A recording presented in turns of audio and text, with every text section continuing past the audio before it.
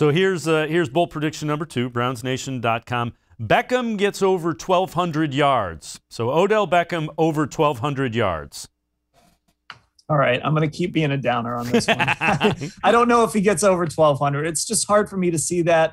You know, even a couple of years ago when they didn't have all the weapons they have now, he didn't get to 1,200 yards. He's coming off that ACL. I do think it's going to take a little time for him to get completely right.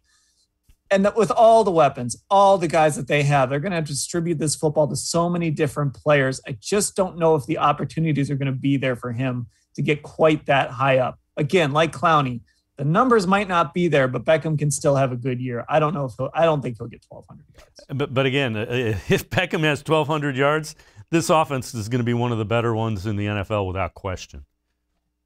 Yeah, for sure.